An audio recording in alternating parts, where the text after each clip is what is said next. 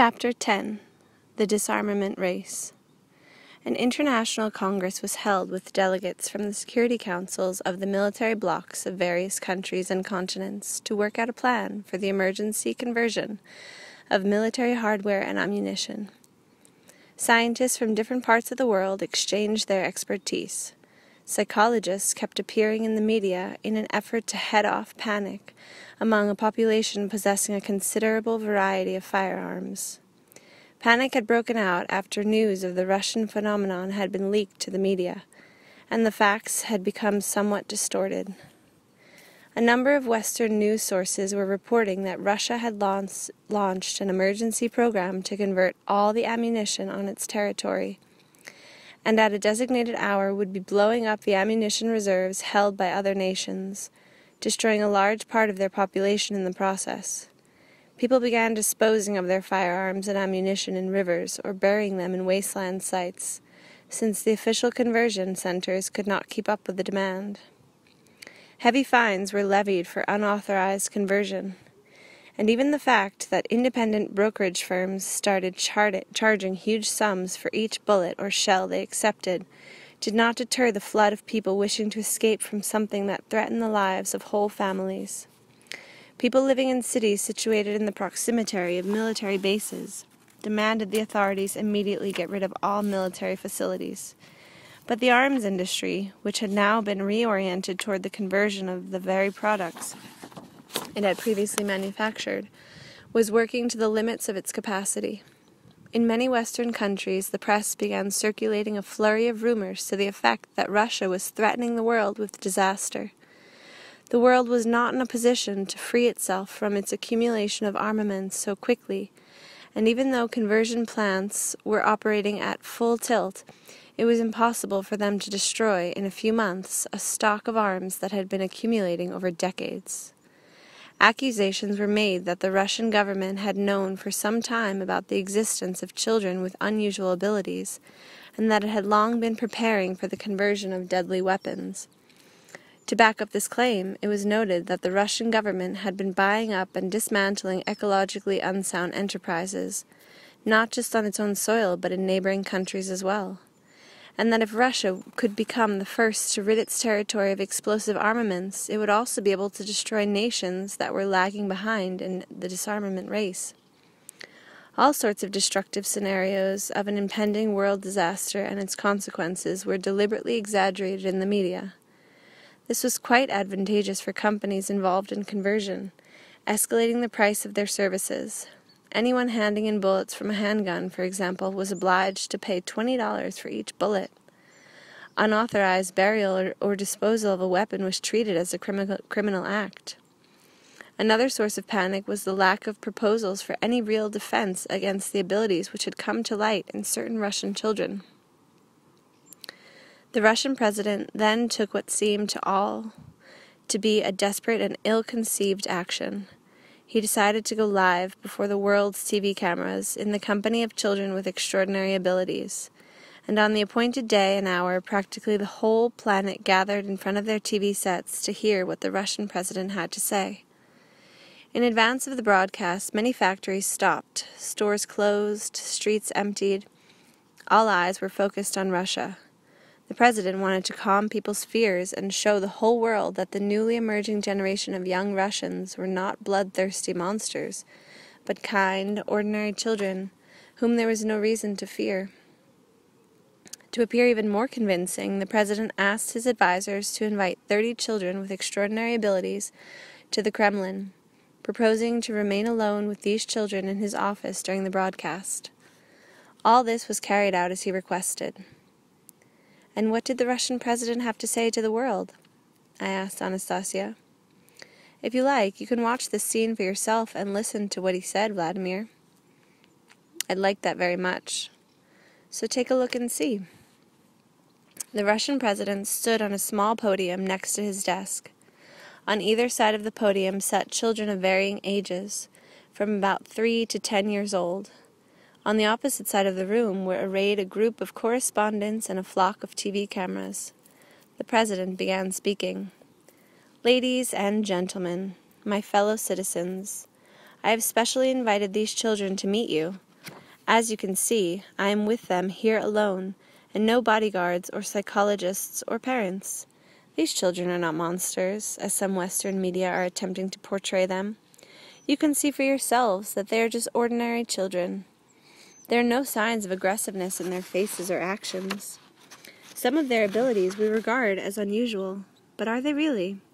It is quite possible that the abilities which have begun to reveal themselves in the rising generation are entirely normal for the human individual. Our own creations, on the other hand, may turn out to be inimical to human existence. The human commonwealth has created a communication system and military potential capable of fomenting global disaster. Peaceful negotiations between states possessing the greatest military potential have gone on for centuries, yet the arms race has still not ceased. Today we have a real opportunity to do away with this endless destructive process. Today the countries with the most advantageous position are those that do not have a concentration of deadly weapons on their territories. We tend to think of such a situation as unnatural, but let us ponder the question of why, on the other hand, the production of life-destroying weapons which now threaten whole nations has ever seemed natural to the human commonwealth, and why such a conviction is so deeply rooted in our consciousness. The children of the new generation have changed our priorities, causing us to take steps in the opposite direction, namely, disarmament. The fear and panic and feverish activity surrounding this process are largely due to a misrepresentation of the facts. The Russian government has been accused of knowing for a long time about the extraordinary abilities of children in our country. Such accusations are unfounded. Up until now, a huge military potential has been present on Russian soil, and we, like many other countries, are doing the best we can to effect its conversion. The Russian government has been accused of not taking sufficient measures to identify all children with extraordinary abilities and to isolate them. In other words, to force them into a state of narcosis until the disarmament process is complete. But that is a step the Russian government is not about to undertake.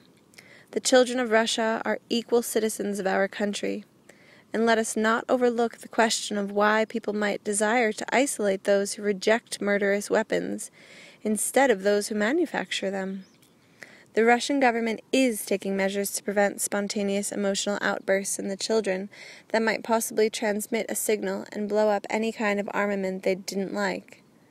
All Russian television channels have completely banned films showing murderous weapons. All toy guns have been destroyed. Parents are constantly minding their children in a bid to head off any negative reactions. Russia. The president broke off his speech abruptly. A tow-headed boy of about 5 rose from his seat and approached one of the video camera tripods. At first he just examined the screws on the tripod, but when he touched them with his hand, the camera operator stepped back in fright and hid behind the row of the correspondents. The president rushed over to the boy, took him by the hand, and led him to the chair where he had been meekly sitting before, admonishing him along the way. "Would you please sit there quietly until I finish?" But he could not continue with his speech. 2 boys about 3 or 4 years of age were now standing at the communication console, fiddling with the equipment. The children, who had been sitting quietly right from the start of the president's speech, were now wandering all over the office, each one looking into whatever they liked. Only the older children, and there were few in number, still sat quietly in their seats, their eyes focused on the correspondence and the TV cameras. One of them was a little girl with ribbons in her braids. I realized right off who it was. It was Dashenka, the one who had blown up the missile complexes. She was not behaving childishly, but attentively and intelligently sizing up the situation, observing the reaction of the correspondents. People all over the world, with their eyes glued to their TV sets, caught a glimpse of the rather distraught face of the Russian president. He surveyed the children now dispersed around the room. Seeing 2 boys fiddling with the government communications console, he glanced over at the door, on the other side of which his assistants, along with the parents of the invited children, were waiting, but he did not call on anyone for help. Excusing himself for the interruption, he rushed over to the boys who were already in the process of pulling one of the telephones off the desk, seized them one under each arm, and told them, "Look, these are not toys." One of the boys looked over and saw his chum hanging from the president's other arm and burst out laughing. The second boy managed to reach out and give a tug on the president's necktie, uttering the words, "toys." "That's what you think, but they are not toys," the president responded. "Toys," the smiling lad cheerfully repeated. The president noticed several other youngsters, evidently attracted by the sounds and the flashing colored lights, approach the console and start fingering the telephone receivers. After setting the two fidgeters down on the floor, he rushed over to the console, pressed one of the buttons, and said, "Cut all communications to my office immediately." Next, he quickly laid out on his desk a number of blank sheets of paper. On each one, he put a pencil or pen, turned to the children clustering around the desk, and said, "Here you are, you can draw whatever you like. Start drawing, and later we'll decide all together who's come up with the best picture." All the children gathered around the desk and began taking paper and pen or pencil in hand. To those who were not tall enough to reach the desk, the president offered chairs, either seating or standing the littlest ones on the chairs. Satisfied that he had succeeded in occupying the children's attention with drawing, the president once more went over to the podium, smiled to the television viewers, took a deep breath, and was about to go on with his speech, but to no avail. A little boy came up to him and began tugging on his trousers. "What is it? What do you want?" "Pee," said the boy. "What?" "Pee." "Pee-pee? You mean you want to go to the bathroom?" And once more the president's gaze turned toward the door leading out of his office. The door opened, and immediately two of his assistants or bodyguards rushed toward him. One of the men, who had somber and rather tense expression on his face, bent down and took the little boy's hands. But the boy, still clinging to the president's trouser leg, wriggled free, shaking his hand loose from the grip of the somber-looking man, attempting to take him out of the office. He held up his hand to the other men approaching, a gesture of protest which caught them completely off guard. Once more the boy raised his head, looking up to the president from below, tugging on his trouser leg. He repeated the word "pee" and began to crouch down just a little. "This isn't the right time for your pee," said the president. "Not only that, but you're being pernickety, too." At that point, the president picked up the boy in his arms, excused himself to the media representatives, and headed out of the office, saying in passing, "We'll be right back." In hundreds of millions of homes, people watched as the TV cameras switched back and forth between the children playing, drawing, and chatting with each other, and, more often than not, the now deserted presidential podium. And then little Dasha rose from her seat, dragging a chair over to the podium. She climbed up on it, looked at the correspondents, and then directly into the lenses of the cameras focused on her. She straightened the ribbons in her braids and began to speak. "My name is Dasha, and our Uncle President, he's a good chap. He'll be back in a moment. He'll come back and tell you everything. He's just a little anxious right now, but he'll be able to tell everyone how life is going to be good everywhere you look on the earth, and that nobody need be afraid of us. My brother Kostya told me how people are afraid of us children because I blew up some big new missiles. But it wasn't that I wanted to blow them up. I just wanted my papa not to go away for such a long time, or for him not to think so much about these missiles, or look at them so much. He should look at Mama instead. She's much better than any missile. And she likes it when Papa looks at her and talks with her. But when he goes away for a long time or looks at the missiles, Mama's sad, and I don't want Mama to be sad. Kostya, my brother, is very clever and intelligent, and Kostienka told me that I've frightened a lot of people. I shan't blow up anything else. It's quite boring, really. There are other things to do that are much more important and interesting. They bring joy to everyone. You take care of dismantling the missiles yourselves. See to it that nobody ever blows them up. And please, don't be afraid of us. Do come visit us, all of you. We'll give you living water to drink. My mama told me how people here used to live. They kept so very busy building all kinds of plants and factories and got so carried away that before they knew it, there was no more living water. The water had become dirty, and water was something you could only buy in bottles in the stores. But the water in bottles was dead, suffocated, and people began to get sick. That was how it used to be. But there's no way I can imagine how people could possibly dirty the water that they themselves drank. But Papa said that even now on the earth there are whole countries where there is no clean living water, and that people in these countries are dying from painful diseases. And there are no tasty apples or berries in these countries. Everything living is sick, and the people eat sick things and feel wretched. Do come visit us, all of you come, and we'll treat you to healthy apples and tomatoes and pears and berries. When you've tried them and go back home, you'll say to yourselves, "Don't do dirty things. It's better to live clean." Then later, when everything's clean in your country, we'll come visit you and bring you presents. The president, who by this time had come back, still holding the little boy in his arms, stood in the doorway and listened to Dasha's speech. When she finished, he walked over to the podium. With the little one still comfortably nestled in his arms, he echoed Dasha's words. "Yes, of course. Do come, really. We have treatments for the body here. But that's not the main thing. We all need to gain a better understanding of ourselves and our purpose. We really have to understand that. Otherwise, we'll be swept off the face of the earth like garbage. We've got to get together and clear away all this dirt we ourselves have brought forth." Thank you all for your attention. The scene in the president's office faded, and Anastasia's voice continued. It is difficult to say whether it was the president's or Dasha's speech that had the greatest effect on the viewers watching this live broadcast from Russia. But people were no longer inclined to believe the rumors that had been spread about Russia's aggressiveness. People wanted to live, and live a happy life. They believed that a happy life was possible. After the live broadcast from the Kremlin, the numbers of people wanting to visit Russia or even live there increased dramatically. And upon coming back home from Russia, these visitors could no longer live the way they did before. A new conscious awareness was sparked in each individual, like the first ray of the sun at the dawn of a new day. Chapter 11. Science and Pseudo-Science. Anastasía, how have Russians managed to cope with such a huge influx of visitors? It must have been quite a challenge for them.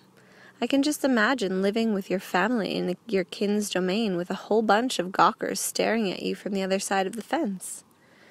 The tourists and foreigners coming to Russia for treatment, Vladimir, have been housed in the cities, in the flats vacated by Russians. They get produce from the domains delivered to them, but tourists are not allowed to go to the domains themselves. Only a few have managed to visit the places where the new Russians reside. Psychologists are constantly reminding the owners of the domains that whatever hospitality they show to visitors, especially visitors from what used to be considered highly developed countries, can lead to a nervous breakdown. The psychologists are correct. About 40% of foreigners who did visit the domains returned home, only to fall into a state of depression bordering on suicide. How so? Why? You yourself said, Anastasía, that everything in the domain is perfect. The surrounding countryside, the food, the way the family members help each other. That is true, but for many foreign visitors, what they saw turned out to be too perfect. Imagine, if you can, Vladimir, an elderly person who has lived most of their life in a large city. Someone who has tried as hard as they could to earn as much as they could, just to be, so they thought, no worse off than others. In return for this money, they received a roof over their heads, clothing to wear, a car to drive, and food to eat.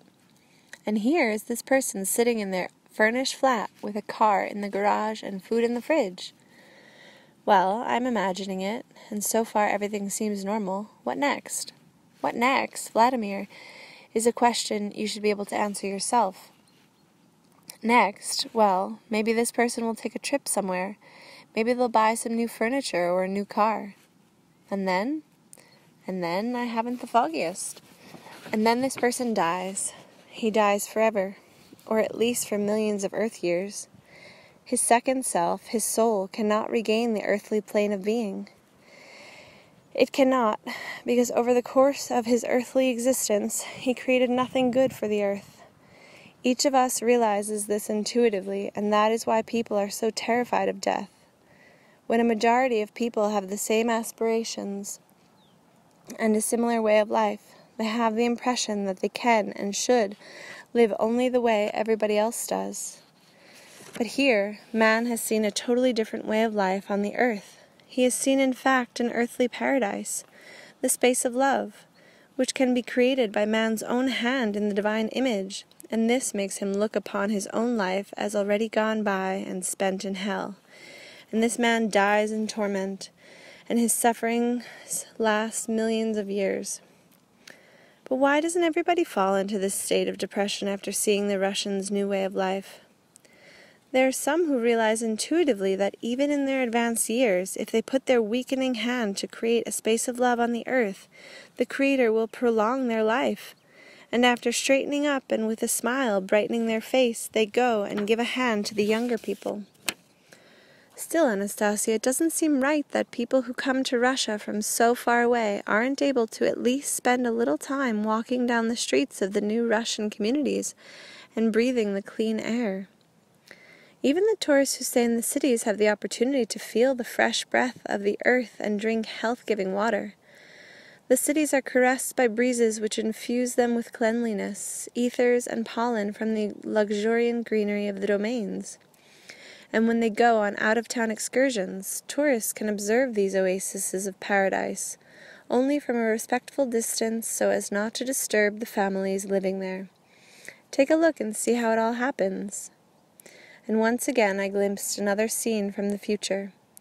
I saw the highway which runs between the city of Vladimir and another town named Suzdal, 30 kilometers away. A highway I had traveled a number of times before. Earlier, I had only caught the rare glimpse of tourist motor coaches taking visitors to see Suzdal's ancient cathedrals and monasteries. Most of the cars on the road had borne local license plates, but now the highway was quite different. Beautiful motor coaches rolled along a roadway that was twice the width of the old one. Electric vehicles, no doubt. I couldn't detect any exhaust gases or motor noise, only the quiet hum of the tires. The coaches were filled with tourists of various nationalities. Many were observing their surroundings through field glasses. About a kilometer from the main road, beyond a motley host of treetops, I could make out the roofs of detached houses. That was where the Russians' family domains were situated, each surrounded by an evenly planted hedge or living fence. On either side of the road, approximately 2 kilometers apart, were located nice-looking 2-story buildings, housing shops and dining salons. Each of these was fronted by a small asphalt lot where an electric vehicle could park if there was a space free. The electric motor coaches spewed forth a stream of tourists who were impatient to taste the local delicacies on the spot or to buy some to take home. All the shops and cafes sold food products grown in the domains. They also had handmade Russian shirts, towels, wood carvings, and many other things made by skilled craftspeople. Anastasía explained that visitors were eager to buy these handicrafts because they knew that a shirt embroidered by the kind hands of a happy woman is immensely more valuable than something off a mechanized conveyor belt. If you looked down from above at what was behind the strip of forest visible from the highway, you would be able to glimpse shady alleys and domains outlined by living fences. The strip of forest surrounded a community containing about 90 family estates. About a kilometer distant, across open fields, was another community surrounded by a strip of forest, and so on for the next 30 kilometers or so. Even though they were the same size, the domain plots were far from uniform in appearance. Some were dominated by orchard trees, others featured wild-growing trees, slender pines, loosely spreading cedars, oaks, and birches. Each domain invariably had a pond or a swimming pool. The houses, surrounded by flower beds, were also quite different from one another. Some were large 2-story detached houses. Others were smaller bungalows. They had been built in various styles. Both flat and sloping roofs were to be seen. Some of the little houses were all white, resembling the huts found in Ukrainian villages. I saw no motor cars on the lanes running between the domains, nor, for that matter, could I detect any special activity or work being done in the domains themselves. I had the impression that all this extraordinary beauty was the creation of someone on high, and that all people needed to do was delight in his creation. In the middle of each community, there were beautiful, large, two-story structures. Around them scurried a host of active children at play. That meant that schools or clubs had been built in the center of the settlements. You see there, Anastasía, in the center of the community, where there's a school or a club, there's some kind of visible life, but in the domains themselves, it looks pretty much like Dullsville. If their owners have managed to arrange the plantings so that there is no need to fertilize or to battle with pests and weeds, what is there left for them to do? In any case, I think that man actually finds greater joy in intensive labor, creativity, and inventiveness, but there's none of that here. Vladimir, right here in these splendid domains, people are involved with the very things you mention, and their deeds are meaningful. It demands a significantly higher level of intelligence, mindfulness, and inspiration than the work of artists and inventors in the world you are accustomed to. But if they are all artists and inventors, then where are the results of their work? Vladimir, do you consider an artist someone who takes brush in hand and paints a beautiful landscape on a sheet of canvas? Of course I do. People will look at his picture, and if they like it, they will either buy it or put it on display in an art gallery. Then why would you not consider as an artist someone who has taken, instead of a canvas, a hectare of land, and used it to create an equally beautiful or even more beautiful landscape? After all, in order to create a beautiful landscape out of living material, the creator needs more than an artistic imagination and taste. He also needs a knowledge of the properties of a great many living materials. In both instances, it is the task of what has been created to call forth positive emotions in the viewer and to delight the eye. But in contrast to a picture painted on canvas, a living picture has a variety of functions besides. It cleanses the air, it produces beneficial ethers for man, and feeds his body. A living picture changes the nuances of its color, and it can be constantly perfected. It is connected to the universe by invisible threads. It is comparably more meaningful than something painted on canvas. Yes, of course, I really can't disagree with that. But tell me, why do you consider the owners of these domains to be inventors and scientists to boot? Do they have any relation to science at all? They have a relation to science, too. What kind of relation, for example? For example, do you, Vladimir, not consider as a scientist someone who is involved in plant selection and genetic engineering? Of course, everybody thinks of them as scientists. They work in scientific research institutes. They come up with new varieties of fruits and vegetables, and other plants as well. Yes, of course they come up with these, but what's important is the results of their work, its significance for humanity. Well, the result is that varieties of vegetables and potatoes are brought forth that are frost-resistant and that will not be eaten by the Colorado beetle. In highly developed countries, they have managed to grow a living being from a simple cell. Now they are working on cultivating various organs for transplanting into patients. Kidneys, for example. Yes, that is true, but have you not wondered, Vladimir, why in these highly developed countries there are also appearing more and more types of diseases?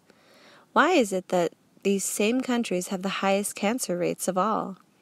Why do they need an increasing number of drugs for treatment? Why do an ever-increasing number of people suffer from infertility? Well, why? Because many of those you call scientists are not rational beings at all. Their human essence is paralyzed, and the forces of destruction work through their merely external human form. Think about it, Vladimir. These so-called scientists have begun to fundamentally change the plants existing in nature, thereby also changing the fruits they bring forth. They have begun changing them without first determining what purpose these fruits have. After all, in nature, as in the universe, everything is so closely interconnected. Let us take your car, for example. Suppose a mechanic were to remove or alter some part, a filter, let's say. The car might go for a while, but what would soon happen? The fuel feed system would go out of whack and the motor would choke. In other words, every part of a motor car has its function, and before touching a part, it is necessary to determine its function. Yes, of course, you don't have to be a mechanic to see that. But nature, after all, is also a perfect mechanism, and nobody has yet fully fathomed it. Every part of this great living mechanism has its purpose and is closely interconnected with the whole structure of the universe. A change in properties or the removal of a single part inevitably affects the work of the whole mechanism of nature. Nature has many protective devices. First, it will signal an impermissible action. If that does not work, nature will be obliged to destroy the mechanic who fails in his calling. Man uses the fruits of nature for food, and if he begins to feed himself with mutant fruits, he will gradually be transformed into a mutant himself. Such an adulteration is inevitable, given the consumption of adulterated produce. This is already coming about. Man is already experiencing a weakening of his immune system, his mind, and feelings. He is beginning to lose the abilities unique to him alone, and is being transformed into an easily manipulable bio-robot. He is losing his independence. The appearance of new diseases only confirms this. It is a sign that man has tried undertaking an impermissible action. Well, let's say you're right, Anastasía. I myself don't think much of these hybrid plants.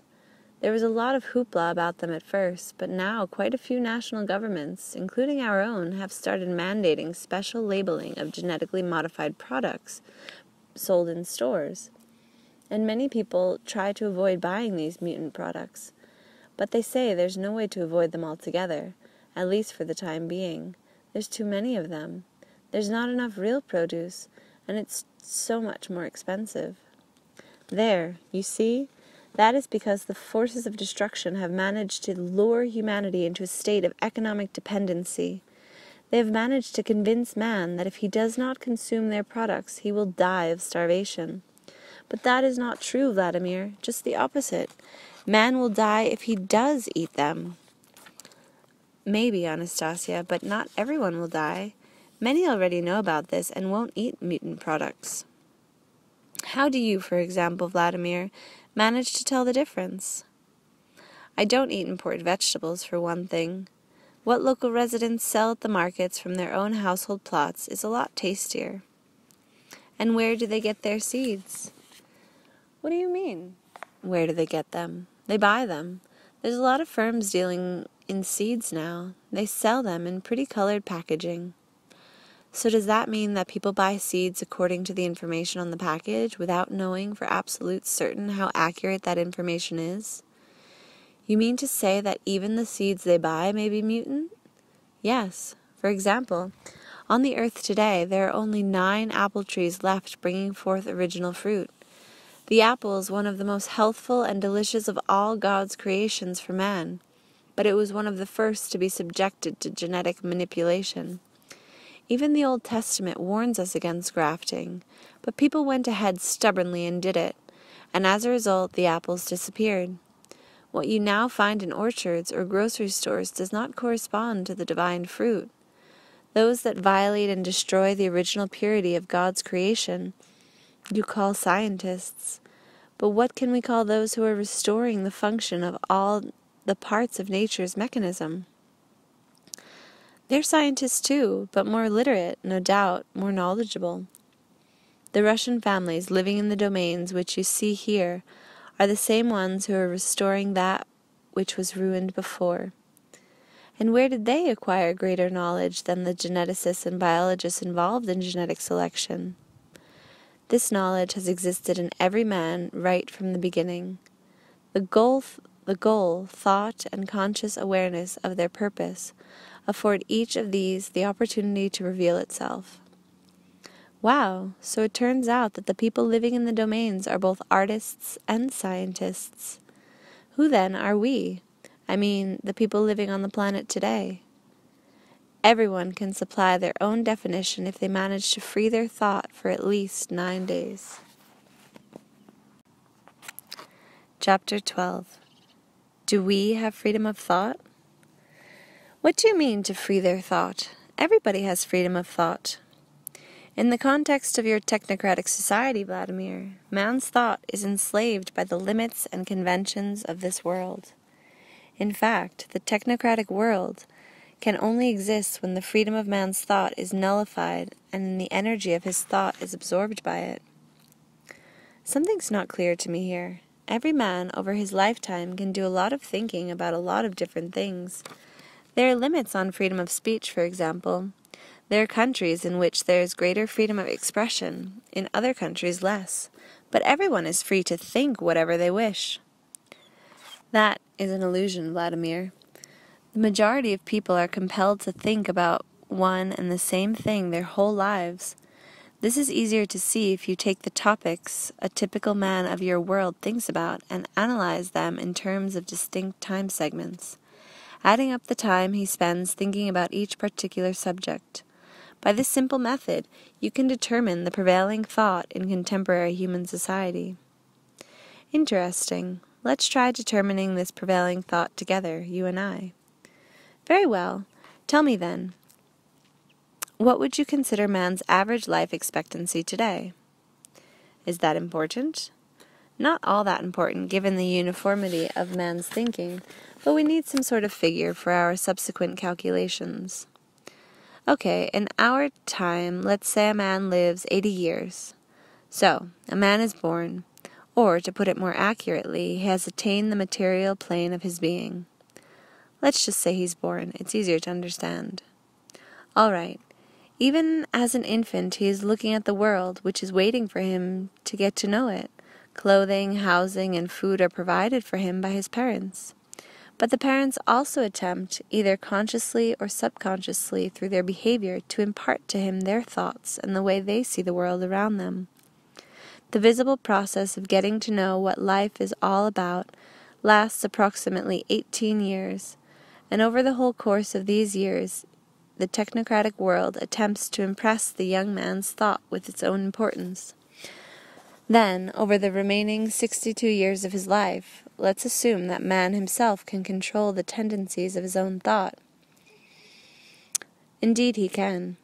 But you were saying there's something trying to enslave his thought. Yes, I did say that. So let us try and calculate how much time he is free to think for himself. Okay, let's. For a certain number of hours each day, a man sleeps or rests. How many hours a day does he spend on sleep? 8, as a rule. We took 62 years of man's life as a basis. If you multiply that by 8 hours per day, taking leap years into account, you find that man sleeps for 587,928 hours of his life. Thus, sleeping 8 hours a day equates to 22 years of constant sleep. Now, we subtract these 22 years from the 62 years of his life, and we have 40 years when he is awake. Now, at some point during their waking hours, most people are involved with the preparation of food. How much time do you think man spends on cooking and eating food? It happens that women generally do the cooking, while men are obliged to spend more time earning the money to pay for groceries. And how many hours would you say, Vladimir, go into the preparation and consumption of food every day?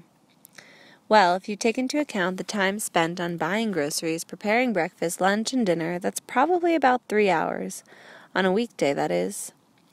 Only, not everyone in the family is involved in the cooking.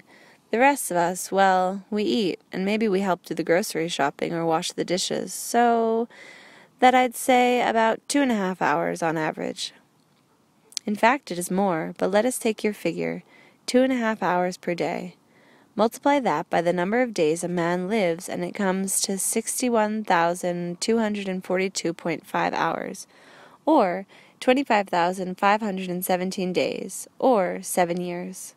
Subtract this number from 40, and there are 33 left.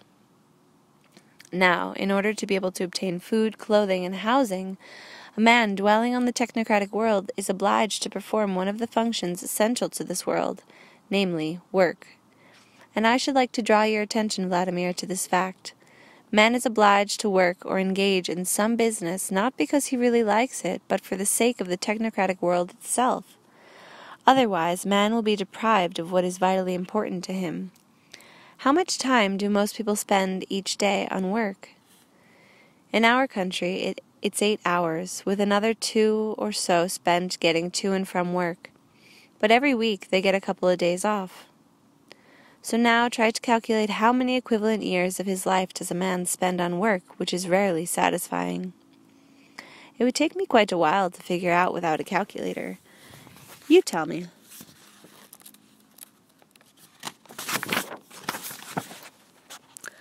All told, for the 30 years of so-called work activity, he spends 10 years constantly working for someone, or rather for the technocratic world. And now, from those 33 years of life, we have to subtract another 10, leaving us 23. Now what else does man do every day over the course of his life? He watches TV. For how many hours a day? No less than 3. These 3 hours amount to 8 years of constant sitting in front of the television screen.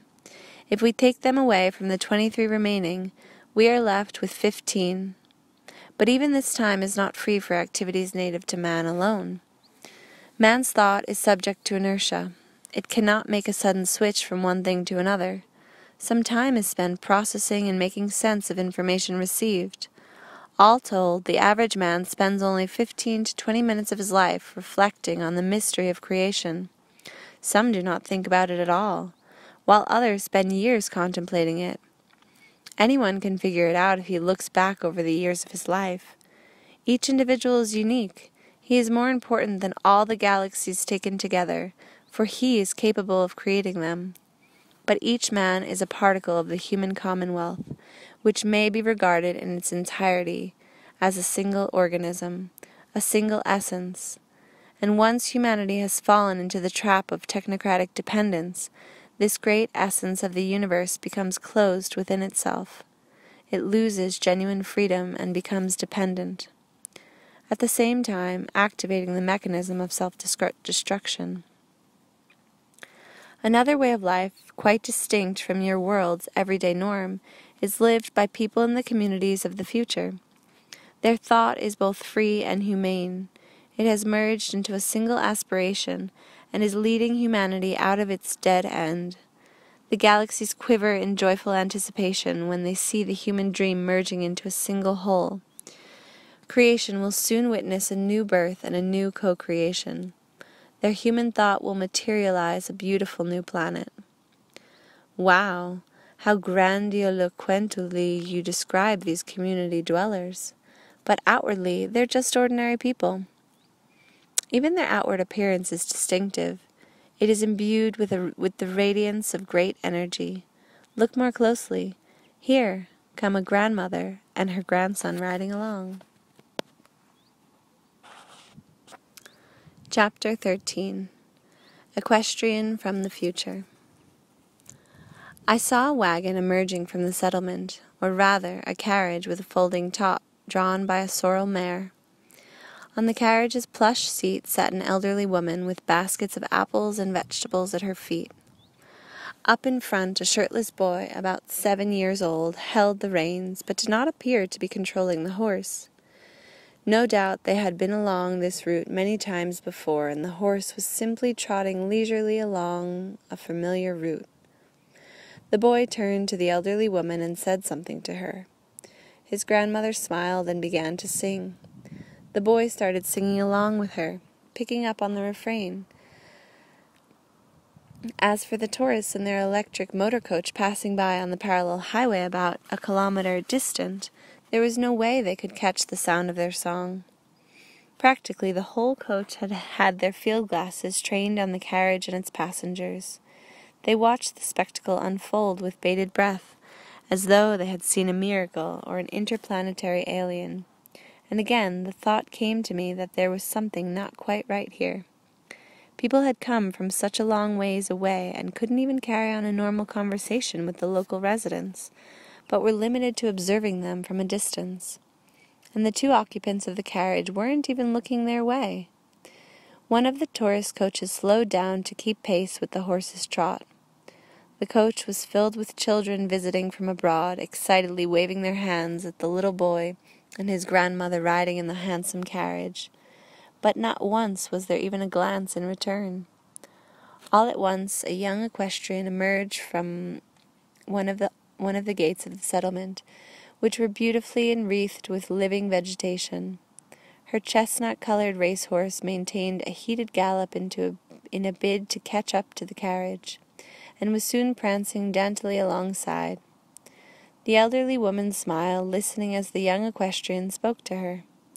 Even though the boy may not have been too happy at having their duet interrupted, his voice could not help but betray an inner joy as he said, "Oh, Mamochka, you're a regular jumping jack.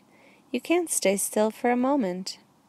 The young woman laughed, reached into her canvas saddlebag and took out a pirosok, handing it to the little boy. He took a bite of it and then offered it to the elderly woman, saying, "Here you are, Granny. Try it. It's still warm." The boy gave a tug on the reins and stopped the carriage. He leant down with both hands and picked up a basket of yummy-looking apples. He held it out to the woman rider with the words, "Please, Mamma, take these to them," nodding in the direction of the touring coach with the visiting children on board. Grasping the heavy basket of apples easily with one hand, with the other hand she gave her prancing steed a pat on its neck and galloped off toward the children's motor coach. Several other tourist coaches in the meantime had pulled up beside it, all eyes fixed on the young woman rider galloping toward them over the fields, clutching the basket of apples with one hand. Dashing up to the children, who had now spewed forth out of the coach, she reined in her steed, and without leaving the saddle, deftly bent down and placed the apple basket on the ground in front of the excited children. After managing to give a dark-haired little boy a pat on the head, she waved a greeting to all and headed off on her steed, right down the middle of the dual motorway. The driver of the children's coach was talking on his two-way radio. "She's galloping right down the median strip. She's marvelous." Many of the touring coaches along the motorway pulled over to the side and stopped. People quickly got out and spread themselves along the roadside, watching the beautiful young equestrienne galloping along at full speed. No shouts, but rather whispers of excitement emanated from many people's lips. And here was really something to be excited about. Sparks flying from his hooves, the steed flew along unhindered in his heated gallop.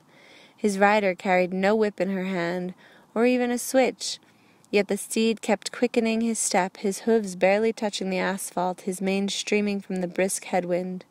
No doubt he was extremely proud of his rider, and wanted to prove worthy of this beautiful woman on his back. Indeed, she was exceptionally beautiful in appearance. Of course, one could get excited about her perfect facial contours, her light brown braid and thick eyelashes. Of course, beneath her white hand-embroidered blouse and flowered skirt with white camomiles, one could easily picture a shapely, supple waist on this girl with such a magnificent figure, whose smooth feminine lines seemed to frame some sort of irrepressible energy. The blush playing on her cheeks gave but a glimpse of the majesty and boundless possibilities of this unfathomable energy.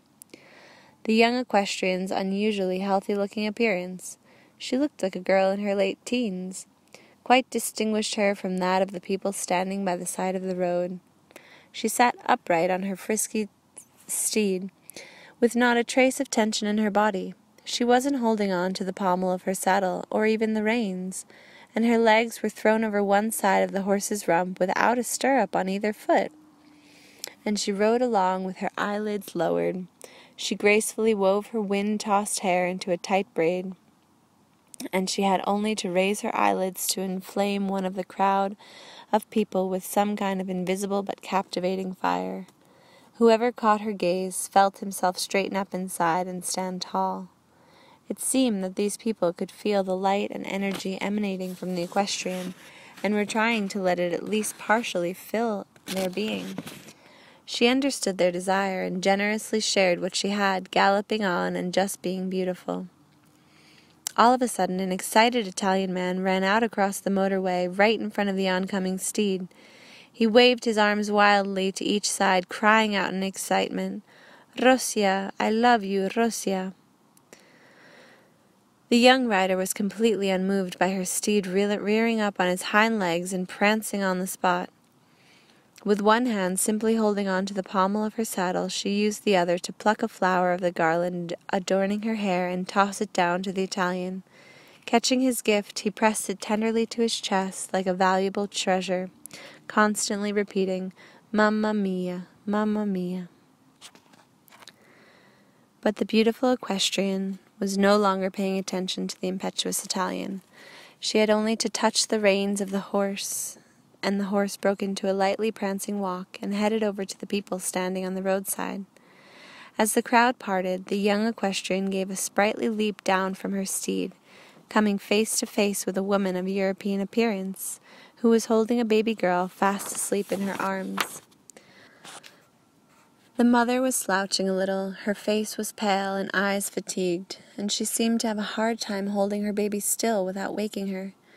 The equestrienne gave the woman a big smile, and the two mothers' glances met. It was not difficult to notice the difference in the two women's mental states. The mother with the baby had a depressed look which gave her the appearance of a fading flower in comparison with the young woman who had just approached her, a woman whose countenance suggested an irrepressible explosion of blossoms from thousands of gardens. The two women looked each other in the eye without a word between them, and then, all at once, as though startled by a new conscious awareness of something, the woman holding the sleeping baby straightened up, and her face broke into a broad smile. With a graceful, very feminine movement of her hands, the Russian woman took the beautiful garland from her own head and placed it on the head of the mother holding the baby, though they still didn't say a single word to each other. Once more, the beautiful equestrienne deftly mounted her steed, which had been standing meekly at her side, and headed off. For some reason, the people all gave her a round of applause. The now smiling, slender woman, whose baby daughter had by this time awakened with a smile of her own on her face, kept watching as the figure of her new-found friend receded into the distance. As for the impetuous Italian, he was running after her, holding an expensive watch he had taken off his wrist, calling out to her, "A souvenir, mamma mia!" But by this time the beautiful rider was already far away. The adventuresome racehorse turned off the highway in front of a patio decked out with long tables, where another group of tourists was sitting and drinking kvass and berry drinks. They were also sampling other delicacies waiters kept bringing to them out of a building replete with beautiful Russian carvings. Another building was in the finishing stages of construction next door. Two people were attaching to one of the windows of the new building, probably a shop or dining salon, a beautiful carved wooden nalachnik. Upon hearing the hoofbeats, one of the men turned in the direction of the approaching rider, said something to his fellow worker, and jumped down from the scaffolding. Reining in her horse, the impetuous equestrienne sprang down to the ground, and quickly unfastened her canvas bag from the saddle, ran over to the man, and gently handed it to him. "Piroski, with apple filling, just the way you like them. They're still warm." "You're my little jumping jack, Ekaterinka," the man said tenderly, whereupon he reached into the bag, took out a pirosok, and bit into it. His face writhed with pleasure. The tourists sitting at the table stopped their eating and drinking, admiring the young lovers. There stood the pair face to face, the man working on the building and the beautiful young equestrienne just dismounted from her fiery steed, as though they were not already married with children, but a courting couple fervently in love. And here was this beautiful woman who had just ridden 15 kilometers, who seemed so invincible and as free as the wind under the excited gaze of the tourists, calmly standing in front of her beloved, first looking him in the eye, then lowering her eyelids in embarrassment. All at once the man stopped eating and said, "Ekaterinushka, look, a wet spot has broken out on your blouse. That means it's time to feed Vanichka." She covered the little wet spot on her milk-filled breast with the palm of her hand and answered, somewhat embarrassed, "I'll manage it. He's still sleeping. I'll take care of everything." "Better hurry. I'll be home soon, too. We're just finishing up here. Do you like what we've done?" She took a look at the windows framed by the decorative carved nalechniks.